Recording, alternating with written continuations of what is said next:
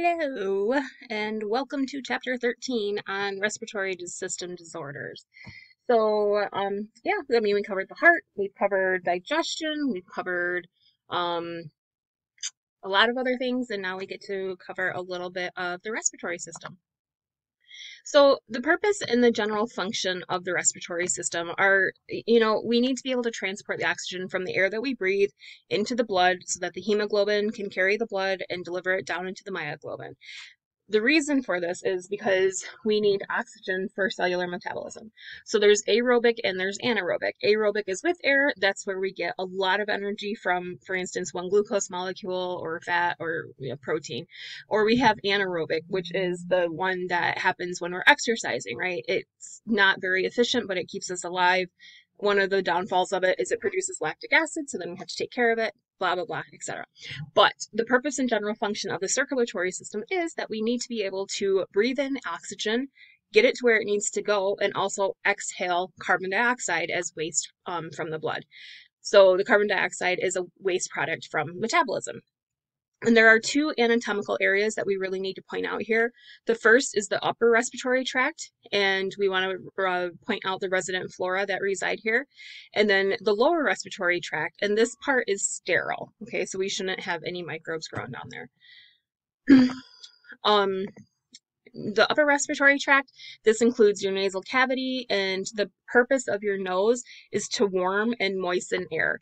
And then also foreign material can be trapped by those mucal secretions. So for instance, I just got back from the barn, riding a horse, took a shower, right? And all that stuff. It was a little dusty today, so I bet you if I blow my schnoz that it'll be kind of brown because there's dirt and dust that's trapped in there.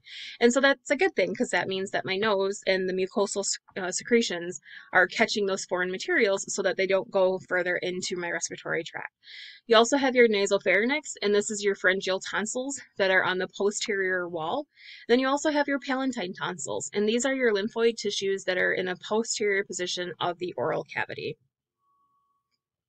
Looking at the anatomy of the respiratory system, you can see again your sinuses and all of that jazz. The nasopharynx, the palatine, right? All of those things we were just talking about. This is figure 13.3 in your book on page 272.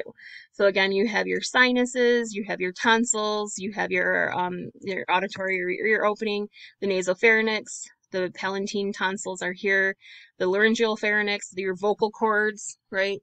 The esophagus, you can actually feel the trachea, like the ribbing in it. So feel your throat right now. That's kind of cool. Your right lung, your left lung, because remember it's anatomical. And then going down into more detail, you have your alveolar duct, you have your alveolus, and they're made up of these tiny little sacs called alveolar sacs. And that would be in a respiratory bronchiole. Continuing specifically with the upper respiratory tract, you have your oropharynx, and this is the common passage for both air and food. And the epiglottis is really important because it protects the opening of the larynx. So as you swallow, right, then you can feel that happens, okay? And it closes over the glottis at the swallowing point in order to prevent aspiration. So basically things go down the right pipe. You know, if you eat something too fast, you drink something and it goes down the wrong pipe, oh, good Lord, it burns like a mother, right? And that's because you're getting that acidic food or whatever into an area that it's not supposed to be in, and it causes a lot of inflammation and therefore pain. Your larynx has two pairs of vocal cords in it. And then you also have your trachea, and this is lined by those pseudostratified ciliated epithelial cells, and these form C-shaped rings of cartilage. And again, those are the ones that you can feel if you actually feel your throat area. The bronchial tree, it's basically continual branching. And so you have like a bronchial tree and then it goes down into very small little alveolar sacs. And so the trachea itself branches into the right and left primary bronchi, and then it branches further into the secondary bronchi, and then it goes into the bronchioles, then the terminal bronchioles, the respiratory bronchioles, the alveolar ducts, then the alveoli, and those alveoli are these little tiny like spherical things, and these are lined by simple squamous epithelial cells, and they have a surfactant to reduce the surface tension and maintain inflation. And this is really important. So surfactants are like, if you're washing your dishes, right, and you put dish soap on it, the reason why dish soap works to clean dishes is it's a surfactant, right? So it breaks the surface tension of droplets and stuff like that, so that it can go into smaller areas. And so, what happens is babies that are born premature, the last thing to develop in the human body is actually your lungs. So many preemies or some babies that are not quite ready when they come out, even if they are full term, they're going to have a hard time breathing. And so the doctor's going to give them a surfactant to break up that area so that they can breathe. So that's kind of cool. But anyway, these alveoli are going to be the end point for the inspired air. And also, this is the site of gas exchange. So they're very important. Ventilation, this is the process of inspiration and expiration. Inspiration is breathing in. Expiration is breathing out. Okay. And the airflow depends on pressure gradient, and that's called Boyle's law. The air always moves from a high pressure area to a lower pressure area. And because of this, also, the atmospheric pressure is higher than the pressure in the alveoli. So because of that, during inspiration, air is going to move from the atmosphere into the lungs, where when the pressure in the alveoli is higher than the atmosphere, then we exhale, and the air is going to move out from the lungs and back into the atmosphere. So here is a little table or picture that says ventilation, and you can see this on page 276 of your book. It is figure 13.2, and it says ventilation changes in pressure with inspiration and expiration. So up here in A, it's resting, and so it says that your atmospheric pressure is about 760 millimeters of mercury. You have your chest wall here. You have your interpleural space. The interpleural pressure is 756 millimeters of mercury, so a little bit lower. And then you have your intrapulmonic space, and this is 760 millimeters of mercury, and that would be the same as the pressure of the atmosphere. And again, this is where your diaphragm is.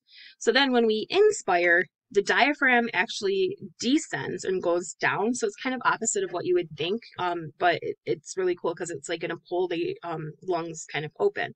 And then over here in step 1, the muscles are going to contract and the chest wall itself is going to move out. And then the diaphragm 2 here descends or goes down.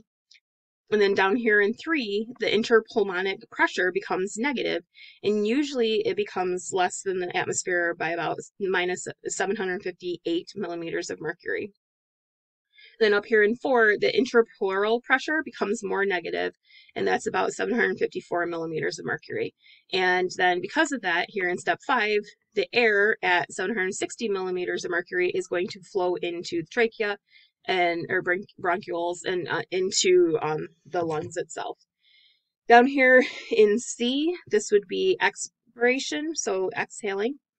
And so here in 1, the muscles relax, and then the chest wall is going to move inward, and then the diaphragm is going to go back up, or it's going to ascend. And then down here in 3, the interpleural pressure remains negative. And then up here in 4, the intrapulmonic pressure becomes positive, and that means it's greater than atmospheric pressure at 763 millimeters of mercury, and that causes us to push the air out. So that is the overview of ventilation. So with pulmonary volumes, the tidal volume is the amount of air exchanged with quiet inspiration and expiration. And then we have residual volume. And this is residual, right? It's the amount of air that's remaining in the lungs after maximum respiration. So if you go and you blow out, you still have a little bit of air left in there. And that's kind of a good thing because you don't want like your alveoli sticking together and stuff like that, right? And they're never fully deflated. You also have your vital capacity, and this is the maximum amount of air that can be moved in and out of the lungs with a single forced inspiration and expiration. So if I go, measuring that would be your vital capacity. I've actually had pulmonary tests done, so I know lots about this, guys. So much fun. Actually, they suck getting done, but that's okay. All right, so your pulmonary volumes here are in table 13.1, and this is on page 273. And so it's just going to describe your tidal volume is roughly around 500 milliliters, and this is the amount of air exiting the lungs with each normal breath. So it's about half of a liter. Okay, the residual volume that's left in your lungs is 1.2 liters. Your inspiratory reserve is about 3 liters. So this is the maximum amount of air that can be inhaled in excess to the normal quiet inspiration. You also have expiratory reserve, and that's just a little over a liter. And this is the maximum volume of air that's expired through a passive expiration. You have your vital capacity, which is about 4.6 liters, and this is the maximum amount of air expired or blown out following a maximum inspiration, And then you have your total lung capacity, which is about 5.8 liters. And this is the total volume of air in lungs after maximal inspiration. And so think about it, guys. All right. So this is like, I don't know, roughly a little bit less than a liter, right? Oh, this is a half of a liter. So think of a 2-liter bottle. You have almost 3 of those in total lung capacity. So I think that that's pretty cool. All right, pulmonary volume. Again, this is a way that you can look at what we just talked about. This is in figure 13.3 on page 277. And so you have here your normal inspiration, right, which is your total tidal volume. You have your maximal, and then inspiration, maximal expiration. You see that whatever's beyond that maximal expiration is going to be your residual volume. You have your expiratory reserve volume, your inspiratory reserve volume, your vital capacity of everything that you can breathe in and out, your inspirational capacity, your functional residual capacity, and then your total lung capacity. Again, get 6 liters. That's kind of a lot, but your lungs are huge. And actually, if you look at like the lungs of a horse, they're huge. It's like amazing how big they are. And like whales, do whales have lungs? Whales. Anyway, yeah, they do because they can. Yeah. Okay. So anyway, it's very, very cool. So how do we control breathing or ventilation? Well, the primary control centers for breathing are located in the medulla and the pons, which is back in your brainstem area. You have chemoreceptors, which are chemical receptors that detect changes in carbon dioxide level, hydrogen ions, so for the pH scale, and also oxygen levels in blood or cerebrospinal fluid. And your central chemoreceptors are located in the medulla, where your peripheral chemoreceptors are located in the carotid bodies. When talking about respiratory control, then this is going to be on page 278. Figure 13.4, and this is A, which is the normal cycle.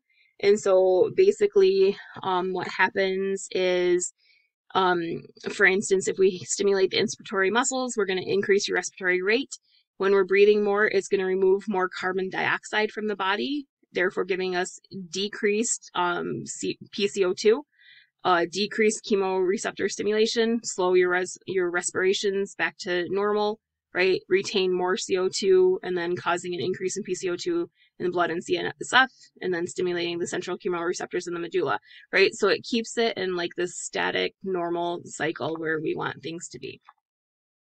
So we have ways that we can control how we breathe, and this is controlling a ventilation. You can have hypercapnia, or you can have hypoxemia, okay? Hypercapnia means that their carbon dioxide levels in the blood increase. And this carbon dioxide easily diffuses into the cerebrospinal fluid in your brain. And so because of this, it's going to lower your pH, and that can stimulate the respiratory center. And then this increased rate and the depth of respirations would be like the hyperventilation, right? So if we have high CO2, that means we have low O2. So yeah, you're going to want to, right, in order to get more oxygen in and get rid of that CO2. And this, when it can cause a problem, can cause respiratory acidosis and therefore nervous system depression. Because when you have the lower pH, that's acidic, right? And so this is respiratory related, that's causing the acid content. So that's why it's respiratory acidosis. And whenever your body tanks outside of your normal physiologic norm, then it can cause a lot of problems. And this one happens to be the nervous system depression. Hypoxemia would mean a marked decrease in oxygen where the chemoreceptors respond. And there's an important control mechanism in individuals with chronic lung disease, and this moves them into a hypoxic drive. Okay, so hypoxemia is not very good because you need oxygen to live. Here is the picture of hypoxic drive, and this is figure 13.4 in your book. And so basically here, it's on page 278 again. You have your hypoxic drive with the chronic elevated PCO2 levels, for instance, in emphysema. And so this causes a chronic elevation of carbon dioxide levels, and that causes your chemoreceptors in your medulla to become insensitive to high levels of PCO2. And so because of that, the PCO2 increases, and then the PO2 is going to decrease, because if CO2 increases, the O2 has to decrease. There's only room for one or the other. And so then because of it, you have no increase in respiration. Then you can have a marked decrease in oxygen levels. This can cause very low PO2 to stimulate the peripheral chemoreceptors.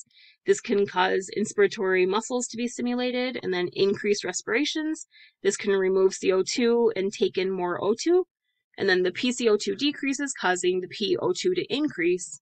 Respirations slow down, and the cycle repeats. And so this is a bad thing, right? Because we need to actually have oxygen to live and stay healthy. What about hypocapnia? Well, this is caused by low carbon dioxide concentration or a low partial pressure of carbon dioxide in the blood. And this may be caused by hyperventilation because excessive amounts of carbon dioxide can be expired. And this can also cause respiratory alkalosis because, again, it's like if you remember back to like the Bohr effect and myoglobin, hemoglobin, blood transport, and all that stuff, when we're more acidic, we tend to be in the tense state. The tense state causes the hemoglobin to release the oxygen that it's been carried, right? And then it's like more acidic when you're in the tense state. So like all of this with the pH scale going in there, anytime that we're decreasing oxygen, that's going to cause you to be a little bit more in the acidic state. Therefore, in the tense state, therefore releasing oxygen. So reducing oxygen and increasing CO2 levels, right? And then again, whenever we tank that pH, it can lead to acidosis. So what about gas exchange? So gas exchange starts on page 278. So the gas exchange is the flow of gases between the alveolar air and the blood, and this is called external respiration, where gas exchange also is going to depend on the relative concentration or the partial pressures of the gases. The PO2 is the partial pressure of oxygen, where the PCO2 is the partial pressure of carbon dioxide. And each gas in a mixture moves along its partial pressure gradient independent of other gases. And this is called Dalton's law. So these are posted on my YouTube channel.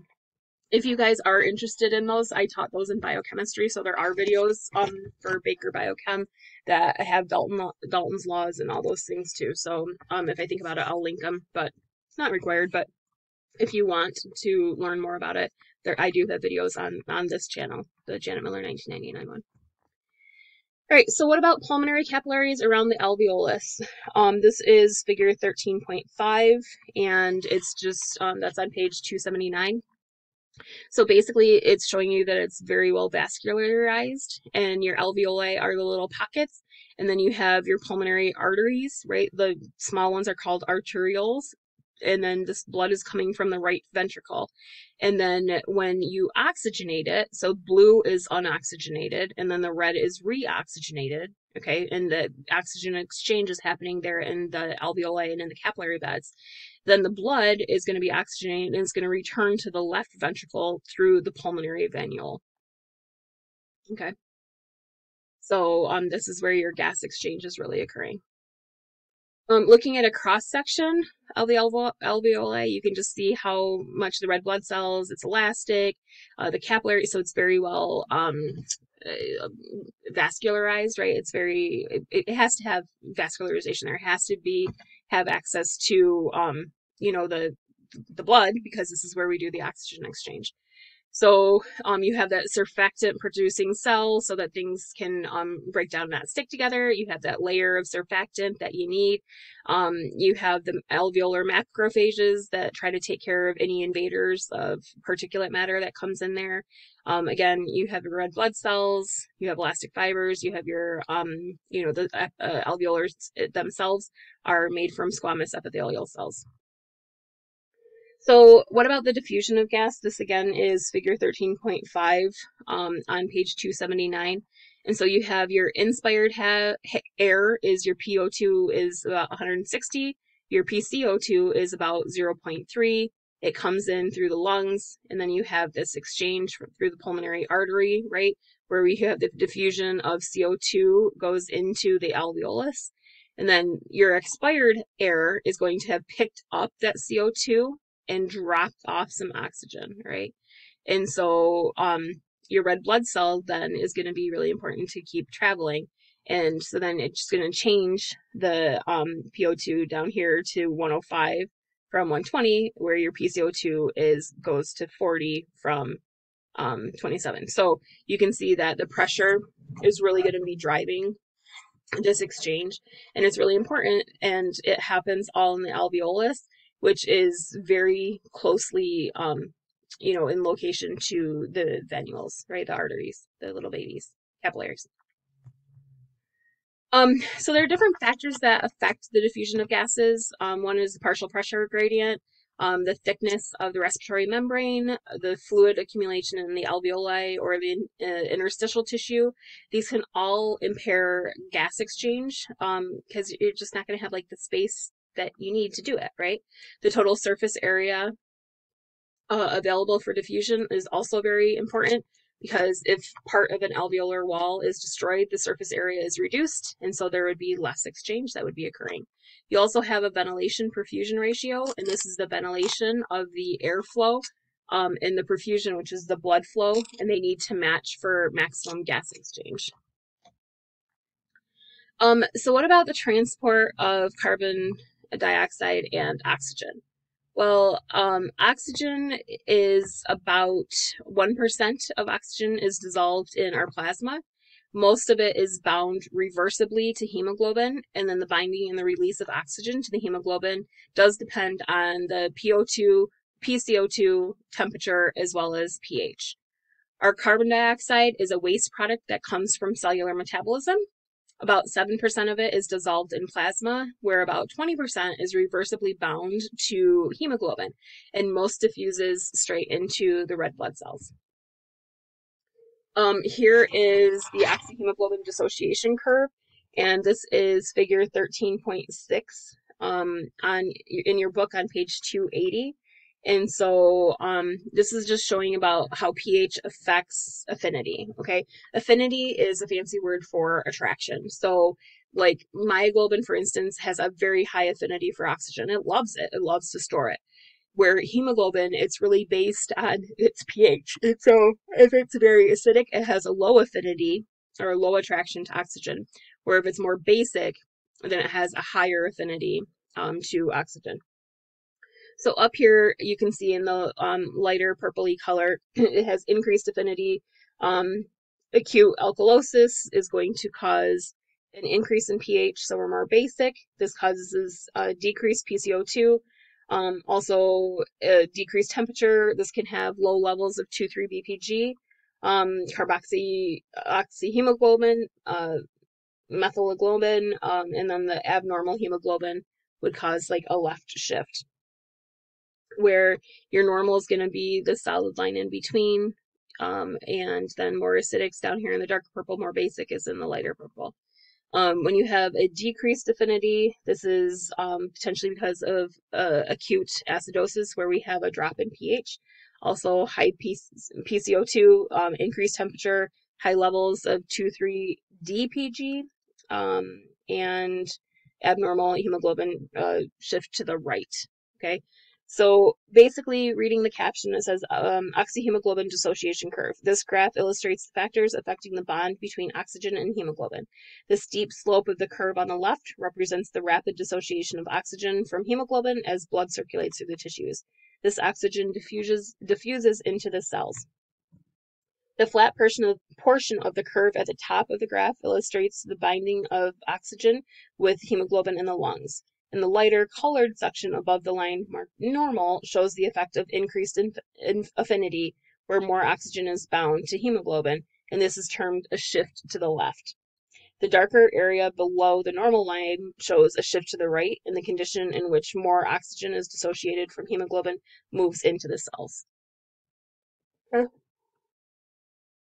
Oh, case of the odds. All right, what about diagnostic tests? This starts on page 280. The most common one is spirometry, and this is where they do a pulmonary function test, or PFT for short, and this is where they test pulmonary volumes and airflow times. Again, I've had these done. Not super fun, but whatever, they are what they are. You can also do arterial blood gas determination, and this is going to check your oxygen levels, your carbon dioxide levels, your bicarb levels, as well as your serum pH. You can have your oximetry, and this would be measuring your oxygen saturation. You can also do like stress test, exercise tolerance testing, and this would be for patients with chronic pulmonary disease. You can also have radiography, and this is helpful in evaluating if there's a presence of tumors. This also evaluates infections. Bronchoscopy is going to be performing a biopsy of the bronchioles and also check the site for lesions or bleeding. You can also have culture and sensitivity tests, and this is where you test the sputum or your spit for the presence of pathogens. And then you can use this to determine antimicrobial sensitivity of that pathogen. Looking at general manifestations of respiratory diseases, one is sneezing, right? And so this is on page 281. So sneezing, you would think isn't really a bad thing, but I mean, in excess, it can be bad. And then, but sneezing itself is a reflex to an irritation in the upper respiratory tract, and this assists in removing an irritant. And this is also associated with inflammation or foreign material. So think of, again, go into a dusty barn, or like I use a different perfume and my husband's allergic to it. He starts sneezing. That's one of his, he's allergic to like life and me. Just kidding. But yeah, so sneezing is one of your first lines of respiratory defense. Sorry, I gotta get my lemonade in. Also coughing. This is an irritation caused by nasal discharge with an inflammation of foreign material in the lower respiratory tract, and this can be caused by inhaled irritants. So I was riding Harley today, and he was coughing all the time, actually quite violently. So I think she needs to probably get the vet out to see him because it was causing a problem, but it was because he was irritated. You have fear of your sputum, and this is basically your spit, right? If it's yellowish green, cloudy, or thick mucal content, then this would often indicate that there's a bacterial infection. If it's rusty or dark colored, then that's usually a sign of pneumococcal pneumonia. If there's very large amounts of purulent sputum with a foul odor, then this may be associated with bronchitis. You can also have thick, tenacious mucus, and this can be due to asthma, cystic fibrosis. If it's blood-tinged sputum, this may result from a chronic cough, and it also may be a sign of a tumor or TB. You can have hemoptysis, and this would be where it's blood tinged, with bright red, frothy sputum, and usually this is associated with pulmonary edema. Breathing patterns and characteristics can be eupnea, which is a normal rate, or Casimol respirations, and this would be deep, rapid respirations, and this would be typical for acidosis, and this may follow strenuous exercises as well. Some breathing patterns and characteristics continued would be labored respiration or prolonged inspiration or expiration. This is often associated with obstruction of airways.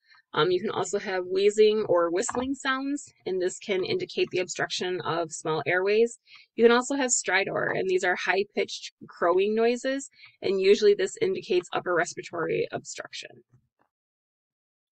Looking at this figure, this is figure 13.7 in your book on page 281, and this is respiratory patterns. And so you can have eupnea, which is rhythm is smooth and even. with expiration longer than the inspiration. You can have tachypnea, which is rapid superficial breathing, right? Regular or irregular. You can have bradypnea, which is really slow. You can have apnea, which is you're not breathing. You can have hyperpnea, which is increased depth of respiration with normal to increased rate and regular rhythm. You can have Cheyenne strokes of respiration. You can have ataxic breathing, Kussmaul's respiration, epinosis, or obstructed breathing, right? So that shows you what they should look like in a diagram. Um, so breath sounds, when we have some problems in it, you can have rales, and this would be light, bubbly, or crackling sounds with serous secretion. You can have rhonchi, and these are deeper or harsher sounds from a thicker mucus. You can also have absence, and this is a non-aeration or a collapse of the lung. You can have dyspnea, and this would be a subjective feeling of discomfort, and it may be caused by increased carbon dioxide or hypoxia. This is often noted on exertion, such as climbing stairs. You're out of breath, right? Severe dyspnea is indicative of respiratory distress. Sometimes you can get the flaring nostrils, the use of accessory respiratory muscles, and also retraction of muscles between or above the ribs. You can have orthopnea, and this can occur when you're laying down, and it's usually caused by pulmonary congestion. Dyspnea, continued, is going to be proximal nocturnal dyspnea, and this is where you have a sudden acute type of dyspnea, and this is common in patients with left-sided congestive heart failure. You can have cyanosis. This is bad. This is when you have a bluish coloring of the skin and mucous membranes, and this is caused by large amounts of that unoxygenated hemoglobin in the blood, so you kind of are cyanotic color is the blue color of death. Not very good, right? Or poisoning. Pleural pain, and this can result from the inflammation or the infection of the parietal pleura. You can have a friction rub, and this is a soft sound that is produced as a rough, inflamed, or scarred pleural move against each other. You can have clubbed digits, and this can result from chronic hypoxia associated with respiratory or cardiovascular diseases, and this is because it's painless, firm, fibrotic enlargement at the end of the digit. You can have changes in arterial blood gases, like where you have hypoxia, which is inadequate oxygen in the blood, or hypercapnia, which is increased carbon dioxide in the blood. This is a nice table of basic therapies for respiratory disorders. This is table 13.2 in your book on page 283. And so it tells you the treatment, the effect, and an example. So basically, how do we treat cigarette smoke? Okay, or industrial pollutants. Well, you avoid inhaling the irritants and maintain good ventilation, and the effect would be that we would end up reducing inflammation and infection. So that's a great little summary table.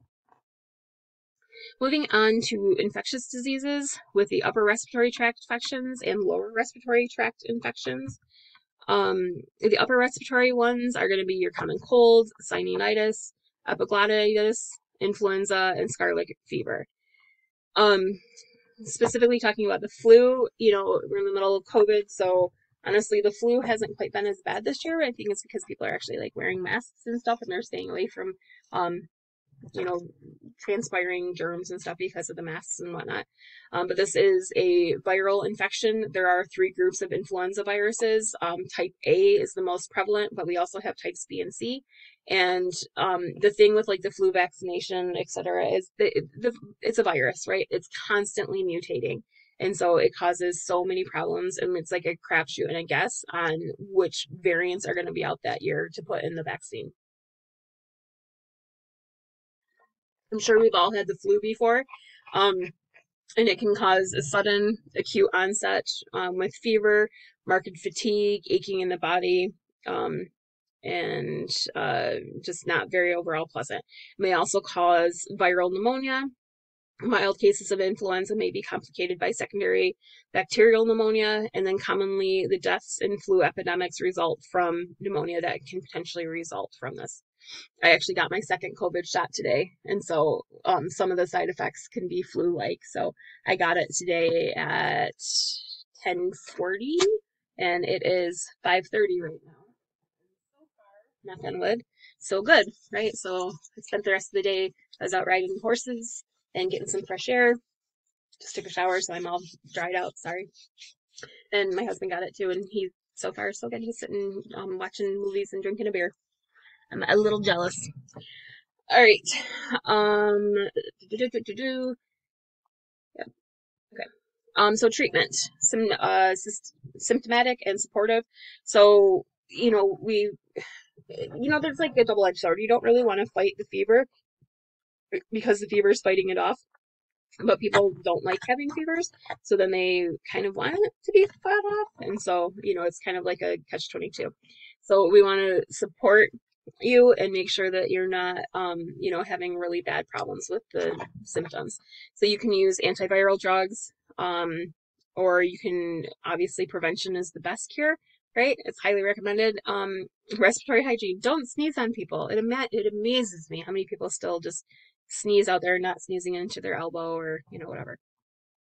And then vaccination is highly recommended. I personally don't get the flu shot, but maybe after all this COVID stuff is over, I'll start getting it. Who knows? So your lower respiratory tract infections include bronchiolitis, pneumonia, severe acute respiratory syndrome, TB, histoplasmosis, as well as anthrax. Classifications of pneumonias are based on causative agents such as viral, bacterial, or fungal.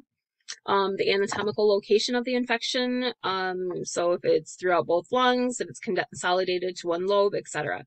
The pathophysiologic changes, which would be like the changes in the interstitial tissue, the alveolar septae or the alveoli, and also epidemiologic data, where if it's nosocomial, again, acquired in a hospital, or if it's community acquired. This is a table talking about the different types of pneumonia. This is table 13.4, and this is on page 287 of your book. So you have globular pneumonias, you can have bronchial pneumonias, and then you can have interstitial pneumonias. So it's distribution, cause, pathophysiology, onset, signs. So that's a great little summary table to study up on. Your types of pneumonia, this looks like it is on page 288.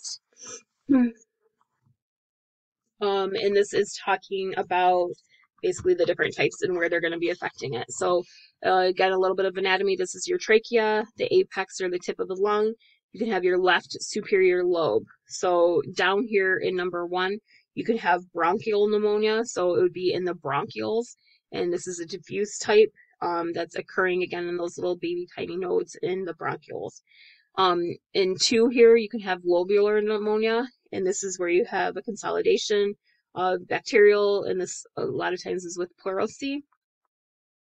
Then up here in number 3 is the primary atypical pneumonia, is interstitial, and this is due to either viral or mycoplasmic reasoning. Okay. So yeah, you can see the different parts that it affects in your lungs. So specifically about bacterial pneumonia, or the lobular pneumonia. So this is community-based, and it's often found in healthy young adults, and it's usually caused by Streptococcus pneumoniae. This infection is localized in 1 or more lobes, and the inflammation and vascular congestion causes exudate to form in the alveoli. And then this exudate, which is going to come out, like it's exuded, right? It contains fibrins, and also it forms a consolidated mass, and it produces a rusty sputum. So when you cough it up, it's going to be like the rusty brownish color, right? The adjacent pleurae are frequently involved just because of proximity, and then the infection may also spread to that pleural cavity, the epimia. This is a picture of the pneumococcal pneumonia, and this is figure 13.11, and this is on page 289 of your book. Looks like it's just an H&E stain, and it's the bronchus and the surrounding alveoli that contain the neutrophils. Manifestations are going to be its sudden onset. The systemic signs are going to be high fever and chills, fatigue, leukocytosis. You have the dyspnea, the tachypnea, tachycardia that can all occur. You can also have pleural pain. You can have the rales, that sound. You can have a productive cough that's going to produce that typical rusty colored sputum. And then this can also cause confusion and disorientation. Looking at the pictures of what the actual lungs look like, this is that same page 288, figure 13.10. And over here, this is showing you B and C. So B is the bronchial pneumonia, and this would be a gross section of the lung showing patchy areas of consolidation and pus-filled bronchioli, which are what these arrows are pointing to.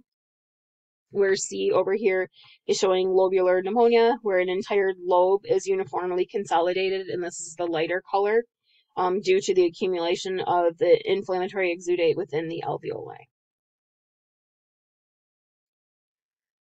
You have bronchial pneumonia, and this is a diffuse pattern of infection that occurs in both lungs, and there are several species of microorganisms that may be the cause. You have the inflammatory exudate that forms in the alveoli.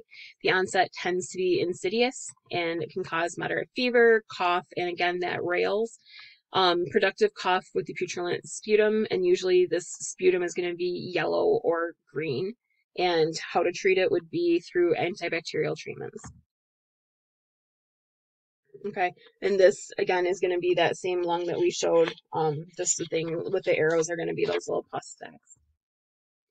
All right, so specifically talking about Legionnaires, this is on page 289. So Legionnaire's disease is a pneumonia caused by gram-negative bacterium, Legionella pneumoniaphila. The microbe thrives in warm, moist environments such as air conditioning systems or spas. It arises as a nosocomial infection in hospitals or other institutions, especially among those with other lung disease. It was unknown until a number of deaths occurred in a convention in 1976. The microbe has been difficult to identify because the organism is found inside pulmonary macrophages, and requires a special culture medium. If it's untreated, the infection causes severe congestion and consolidation with necrosis or like the death in the lung, and possibly you can have fatal consequences as well. You have primary atypical pneumonia, and this is caused by Mycoplasma pneumonia. Again, it's a bacterial cause, and this is the one that's going to be common in older children and young adults. It can be transmitted through aerosolization, right, the droplets. So this also is going to present with frequent cough, and it's going to need antibiotic therapy. The viral form can be caused by influenza A or B, also from an adenovirus or RSV.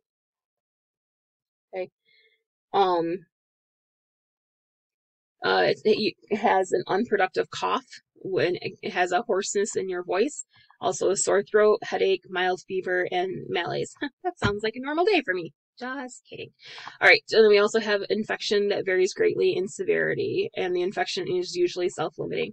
You know, you guys probably think I'm so corny. I don't even know if you guys watch these. I do look at the stats and see that people watch them, but hopefully you laugh a little bit at my dorkiness, right? But okay, so pneumonitis, Carney pneumonia, this is on page 289. This is abbreviated PCP, and this is a type of atypical pneumonia. It occurs as an opportunistic, and then often it's a fatal infection in patients with AIDS. And it also causes pneumonia in premature infants. And this microbe was formerly classified as a protozoan, but it's now considered a fungus. And it appears to be inhaled, and it attaches to the alveolar cells, causing necrosis and diffuse interstitial inflammation. Then the alveoli fill with exudate and fungi, including systemic form. The onset is marked by difficulty in breathing and also non-productive cough. And then for AIDS patients with low CD4 T cell counts, the prophylactic drugs such as sulfametholazone trimethoprim combination or the pentamide aerosol are also recommended. Um, TB, this is one that you in the nursing profession is going to have to get regularly tested for it, right? So this one is um one that's around still. So this is talked about on page 290. And so the cause is from a Mycobacterium tuberculosis, and this is transmitted through oral droplets from persons with an active infection. And this occurs more frequently with people living in crowded conditions. Think of jails, hospitals, right? Populations with immunodeficiencies, malnutritions, alcoholisms, conditions of war, chronic disease, and also those with HIV infection. Usually it's caused by M. tuberculosis, and unfortunately this is somewhat resistant to drying and also to many disinfectants, and it can survive in dried sputum for weeks. Right? That's scary. It can be destroyed by UV light, heat, alcohol, glutaraldehyde, or formaldehyde. And a normal neutrophil response does not occur. And because of that, we have cell-mediated immunity that offers our protection normally. It primarily affects the lungs, and other organs may also be invaded. With the primary infection, it's asymptomatic. When the organism first enters the lungs, it's going to be engulfed by those macrophages, our little Pac-Mans, and this causes local inflammation. If the cell-mediated immunity is inadequate, then the mycobacteria reproduce and begin to destroy the lung tissue. And this form of disease is very contagious. You can have a secondary or reinfection with TB, and this occurs when the client's cell-mediated immunity is impaired because of either stress, malnutrition, HIV infection, or age. You also have mycobacteria that begin to reproduce and infect the lung. And in active TB, again, this can be spread to others. Signs and symptoms in the secondary or the active stage is anorexia. You're not going to want to eat. You have malaise, fatigue. Because of all of these, you have weight loss. You have an afternoon low-grade fever and night sweats that develop. The cough is prolonged and becomes increasingly severe, and as the cavitation develops, then it is more productive. And the sputum becomes purulent and often contains blood. If the cell-mediated immunity is adequate, then some bacilli are going to be able to migrate to those lymph nodes. This is a granuloma formation that occurs in the tubercle, which contains the live bacilli, and this would wall it off and become calcified. Then the tubercle may be visible on the chest radiograph, so that'd be great for diagnostics. The bacilli may remain viable in the dormant stage for years. Again, very scary. The individual's resistance and immune responses would be high, and the bacilli remain walled off. You can have a primary or the latent, like kind of sleepy infection, where the individual has been exposed and infected, but it does not have the disease and it's asymptomatic. You can also have an individual that cannot transmit the disease in this type. So here is the development of TB, and this is figure 13.12 on page 291 in your book. So here you have the inhalation of the Mycobacterium tuberculosis in your lung, and you have your inflammatory response or a delayed hypersensitivity reaction that can lead to an individual with high resistance, leading to primary infection and the formation of that tubercle, right? Or you can have productive or a positive TB test, and the bacilli to lymph nodes. Type 4 immune response can occur. This can have cause people with low resistance to have cavitation and have the active infection. Okay, and then you can have a dissemination through the lungs and other organs. Okay, and then again, TB, the tubercle formation can cause the cessation of necrosis and granuloma, and then the organisms are walled off, called a Ghon complex. And this can cause a secondary or reinfection. And if the resistance decreases later because of immune suppression, then the organisms can be reactivated. Okay. Also, what about like with military or extrapulmonary tuberculosis? So this is a rapidly progressive form which multiple granulomas affect large areas of the lungs, and it rapidly disseminates into the circulation to other tissues, such as bone or kidney. This form of infection is more common in children and immunosuppressed adults. And if the patient with extrapulmonary TB has no cough, then she or he is not considered to have a contagious disease. Okay, and this is discussed more on page 291, but again, it's rapidly progressing form, common in children under 5 years of age. Then the lesion's not found, it's not contagious. The common symptoms include the weight loss, failure to thrive, and other infections such as measles. When we're talking about active TB, which would be primary or secondary, then the organisms are going to multiply, forming large areas of necrosis, and this can cause large open areas in the lung, which is called cavitation. Cavitation promotes the spread into other parts of the lungs, and then the infection may spread into the pleural cavity. This can cause cough, positive sputum, and radiographs showing that cavitation.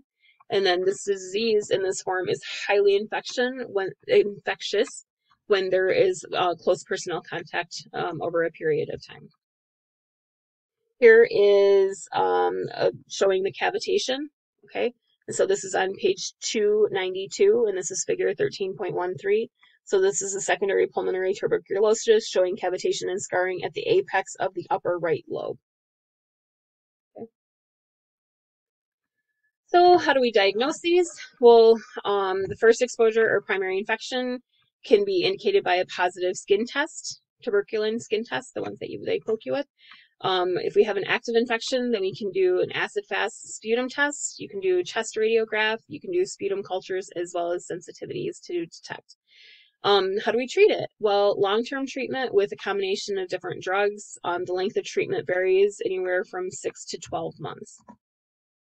Effective treatments require monitoring and following up, and it can be very expensive. TB is becoming an increasingly serious problem because people can be homeless, or they can be crowded in shelters. There's an increase in HIV protection. There's a lack of health care for people in certain socioeconomic areas. And then also we have a multi-drug resistant forms of TB around as well. So how do we do treatment? So this is on page 292. So although a person with latent TB, there may be asymptomatic, there is higher risk groups where the preventative regimen is recommended to prevent the disease from becoming fully active form of TB. And the primary regimens include using ionoside, which is abbreviated INH, rifampicin, and rifampin. So with active tuberculosis, it's now usually treated at home or in a general hospital. Long-term treatment is with a combination of drugs that's recommended so as to totally eradicate the infecting microbes and reduce the risk of the resistant bacteria. The length of the treatment varies from 6 months to a year or longer, depending on the situation. Drugs of choice include these guys: isoniazid, rifampin, erythrobutyl, right, streptomycin, etc. What about with obstructive lung disease? This would be things like cystic fibrosis, lung cancer, aspiration, obstructive sleep apnea, right, and asthma. So these are detailed on page 294 of your book. Talking specifically about cystic fibrosis, this is an inherited genetic disorder that is located on chromosome 7. This is where tenacious mucus forms from the exocrine glands, and this primarily affects the lungs and pancreas. In the lungs themselves, you have the mucus that's going to obstruct airflow in the bronchioles and the small bronchii. This causes the permanent damage to the bronchial walls, and infections are also common. The common infections are caused by Pseudomonas aeruginosa and Staphylococcus aureus. It also causes problems with the digestive tract, and this is where you have meconium ileus in newborns. You can also have blockage of the pancreatic ducts, obstruction of the bile ducts, and also the salivary glands often can be mildly affected. The reproductive tract can cause obstruction of the vas deferens in the male, as well as obstruction in the cervix in the female. And also it can affect your sweat glands because sweat has high sodium chloride content. And so it can be affecting this. This is a table of cystic fibrosis. This is on page 295 and it's figure 13.5. So up here you have cystic fibrosis, which is an autosomal recessive disorder leading to exocrine gland dysfunction, and that can lead to excessive amounts of thick, sticky mucus, and that can obstruct the ducts and the exocrine glands. Or it can also lead to sweat glands, which cause excess sodium or chloride content, and this can lead to electrolyte imbalance and dehydration. That mucus can have effects on the lungs, which can cause obstruction of the airways and frequent infections. It can also cause fibrosis and cor pulmonale in the reproductive tract. It can cause obstructions of the vas deferens, which can block the sperm flow. It can also cause cervical mucus to block sperm entry, and therefore that can lead to infertility. It can also have an effect on the digestive tract, and this is where the meconium ileus or the intestinal obstruction occurs in a newborn. It can lead to obstruction in the pancreatic ducts, therefore leading to fibrosis and diabetes mellitus. It can also have obstruction in the bile ducts of the liver, and this can lead to biliary cirrhosis, and both of these can lead to malabsorption and malnutrition. Signs and symptoms is the meconium ileus may occur at birth. You can have salty skin, and this can lead to performing a sweat test in the diagnostics test of cystic fibrosis. You can have signs of malabsorption with steatorrhea or an abdominal distension. You can have chronic cough and frequent respiratory infections, and these tend to increase over time. You can also have a failure to meet normal growth milestones. How do we diagnose? Well, this is starting on page 295 and it's really being talked about in page 296. So you can do genetic testing, you can do the sweat test, you can test the stool, you can use radiographs and pulmonary function tests, and also you can do blood gas analysis. The treatment, we use an interdisciplinary approach. There's not just one specific treatment. We treat lots of things together.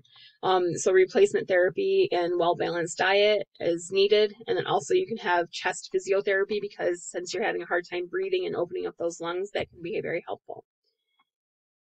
Moving on to lung cancer, this is on page 296. About 90% of cases are related to smoking.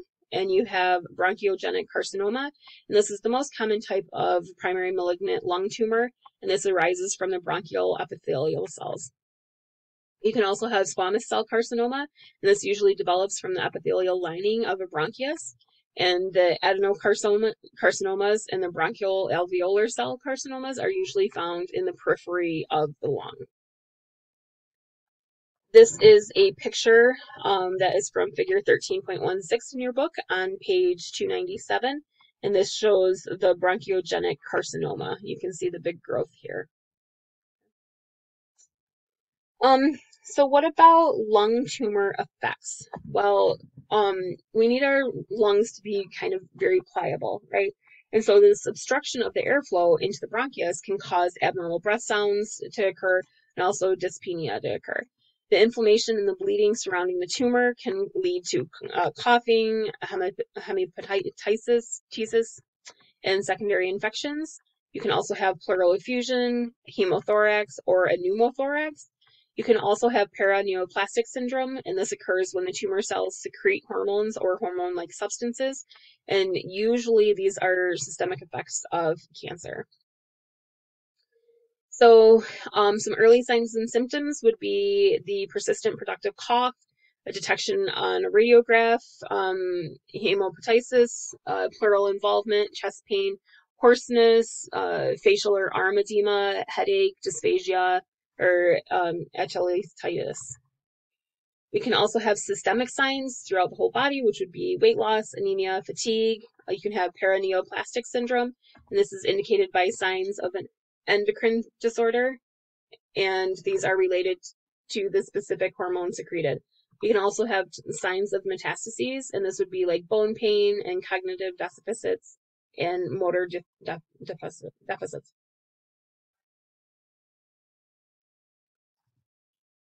All right. What are some of the diagnostic tests that we can use? Well, we would have to use specialized helical CT scans or MRIs, chest radiographies, bronchoscopes, and biopsies and media stenoscopy. Okay. Treatments can be, and these are discussed on page 298. Radio frequency ablation can be used to destroy small tumors. That's discussed more in chapter 20. Surgical resection or lobectomy can be performed on the localized lesions. Chemotherapy and radiation can be used in conjunction with surgery or as a palliative treatment, although many tumors are not responsive to such therapy. Then you can also have photodynamic therapy, where a chemical is injected and migrates to a tumor cell, where it's activated by laser light and it's going to destroy the cancer cells. And this is sometimes effective. The prognosis is poor unless the tumor is in the very early stages of development. So what about asthma? Well, this is a bronchial obstruction, and this occurs in persons that are hypersensitive or hyper-responsive airways, and this may occur in childhood, or it can have a onset in the adulthood, and it also can have a family history in those that have, the family histories of allergic conditions. I'm trying to find it in your book. You have extrinsic asthma, and this is where you have acute episodes that are triggered by type 1 hypersensitivity reactions. And then you can also have intrinsic asthma, and this would be onset during the adulthood. You can have hyper-responsive tissue in the airways that are going to initiate the attack. The stimuli can include respiratory infections, stress, exposure to cold, inhalation, or irritants, exercise, and also drugs. Okay. So the pathophysiologic changes of the bronchioli and the bronchioles are going to be inflammation of the mucosa and edema, bronchial constriction, which is caused by a contraction of the smooth muscle, and also increased secretion of the thick muscles, mucus, in the airways. And then these changes create obstructed airways, either partial or total.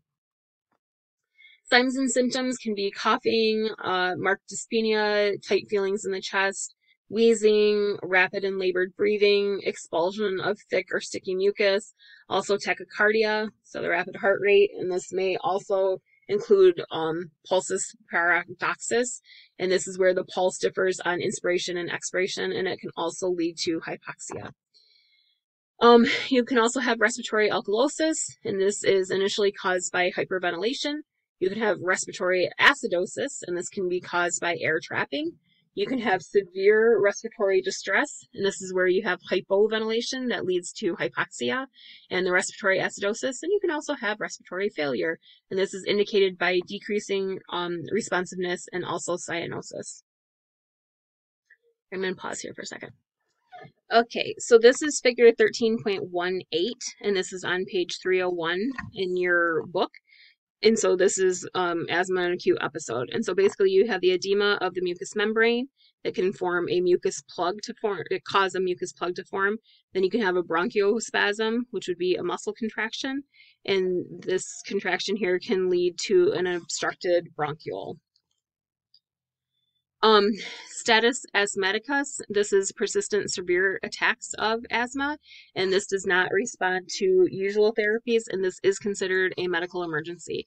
This may be fatal because severe hypoxia and acidosis can occur. General treatment would be skin tests for allergic reactions, avoidance of the triggering factors, good ventilation of the environment, swimming and walking, use of maintenance inhalers and drugs, as well as measures for acute attacks are control your breathing techniques, use those bronchial dilator inhalers, and use also glucocorticoids. Some measures for status asthmaticus is hospital care if they are not responsive to a bronchodilator. Um, Prophylactic treatment would be, using your inhalers when you need to, right? So use the leukotriene receptor antagonist to block the inflammatory responses that are present in the stimulus.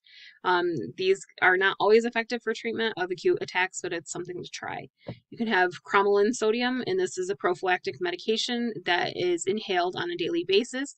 This is useful for athletes and sport enthusiasts, and there's no value um, of using this during an acute attack.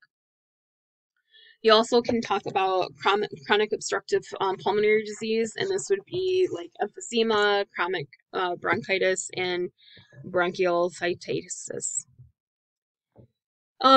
This would be a group of chronic respiratory disorders that causes irreversible and progressive damage to the lungs.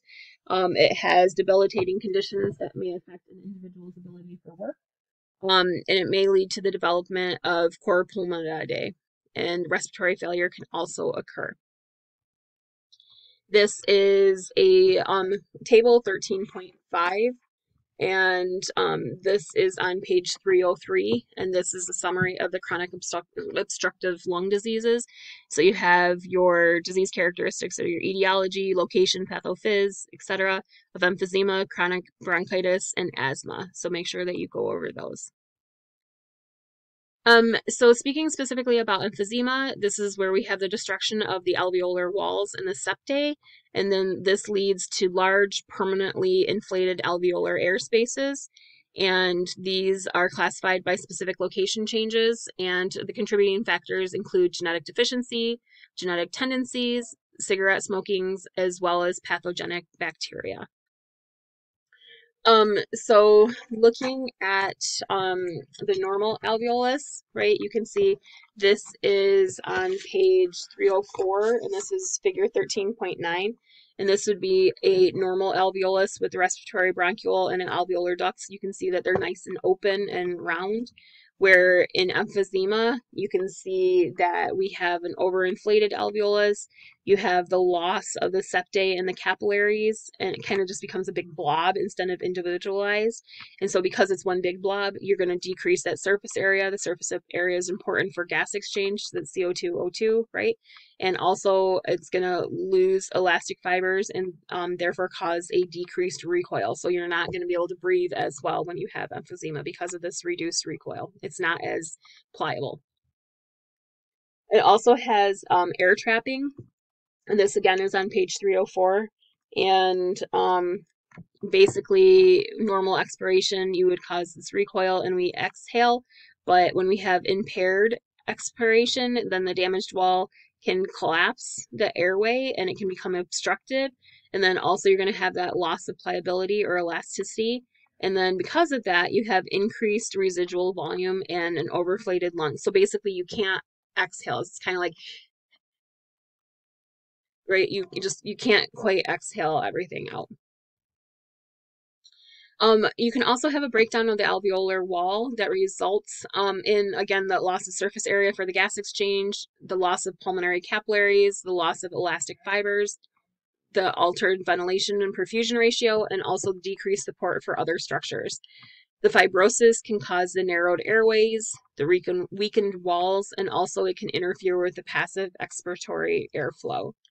So this here is a picture of the normal lung on the top, and then the alveoli, the dilated alveoli on the right, but it's really the bottom. Okay. So this again is going to be on page 304, figure 13.9. So it's progressively difficult to exhale, and because of that air trapping and the increased residual volume, and this can cause an overinflation of the lungs and also the fixation of the ribs in a respiratory position, and this caused increased anterior posterior diameter of the thorax, which is called barrel chest. Think of if you like, and then you have to walk around like that, and you can't make it smaller, right? It's always going to just be like this big barrel, and then because of that, it's going to look like you have flattened diaphragms on the radiographs, right, that you're taking. Advanced emphysema and loss of tissue. Basically, the adjacent damaged alveoli coalesce, group together, right? And they merge and then they form larger air spaces, which are those pockets that we just talked about. This can also lead to a pneumothorax, and this occurs when the pleural membrane surrounding the large blebs ruptures. This can also cause hypercapnia, and this can become very distinct or marked. Hypoxia becomes the driving force of respiration, and then you can also have frequent infections. And also the pulmonary hypertension and the cor pulmonale may develop in the late stage. You have dyspnea, and this can occur first on exertion. You can have hyperventilation with prolonged expiratory phases, and this would be the development of that barrel chest. You can have anorexia and fatigue, which can cause weight loss, and then you can also have the signs and symptoms of those clubbed fingers. So how do we diagnose this? Using chest radiographs as well as pulmonary function tests. This is a picture of emphysema. And so this is figure 13.21 in your book on page 306. And you can see just it really spongy looking in these like blobby things of the coalesced areas, and it's just not a very healthy looking lungs. So how do we treat this? Well, avoid respiratory irritants. Get your shots against flu and pneumonia. You also can do pulmonary rehab. You can have appropriate breathing techniques. You can have adequate nutrition and hydration, and this improves energy levels, also resistance to infection. You can have your bronchodilators. You can use antibiotics. Oxygen therapy can also be used as the condition progresses and advances. And you can also have lung reduction surgery so that you don't have such a big barrel chest. With chronic bronchitis, this is on page 307. This is where we have inflammation, obstruction, and repeated infection. Chronic coughing for twice for 3 months or longer in 2 years. And this also usually has a history of cigarette smoking or living in urban or industrial areas where there's a lot of smog and air pollution. The mucosa is inflamed and swollen. It can cause hypertrophy and hyperplasia of the mucous glands. You can also have fibrosis and the thickening of the bronchial wall. This leads to low oxygen levels, severe dyspnea and fatigue, as well as pulmonary hypertension and cor pulmonale. The signs and symptoms would be your persistent cough, constant productive cough. That means as you're coughing, crud's coming up, right? It's productive. It's producing some stuff that's coming up. You can have tachypnea and the shortness of breath. You can have frequent, thick, and purulent secretions. The cough and the bronchi are more severe in the morning because you've been laying and then you get up and then you have to like cough all this crap back up. You can have hypoxia, cyanosis, hypercapnia, and this is caused by airway obstruction. You can have polycythemia, weight loss, or signs of cor pulmonale are possible. And then also as the vascular damage and pulmonary hypertension progresses, these things can get worse. How do we treat it? Well, stop smoking and reduce your exposure to the irritants. Treat the infections, vaccinate for prophylaxis, so for protection. You can have expectorants, so these are going to help you to, cough up crap, right? You can use bronchodilators. You can do appropriate chest therapy, which can include postural drainage and percussion. You can have low flow oxygen, that's constant, right? Forcing it in. And also you can use nutritional supplements. Bronchiolitis is usually a secondary condition. This is irreversible abnormal dilation of the medium-sized bronchi, which would be the primary bronchi, and this may be saccular or elongated. This arises from recurrent inflammation and infection, and this leads to an obstruction of airways, the weakening of the muscle, and elastic fibers in the bronchial walls, or both. And this also has infecting organisms that are usually mixed, such as streptococci, staphylococci, pneumococci, and H. fluenzae. Signs and symptoms are going to be your chronic cough, large amounts of sputum, rales and the bronchi in the lungs, as well as foul breath, dyspnea, hemoptysis, weight loss, anemia, and fatigue. And then the last slide would be treatment, which would be using antibiotics, bronchodilators, chest physiotherapy, as well as treatments of the pulmonary conditions. All right, we will see you guys in lecture. Bye bye.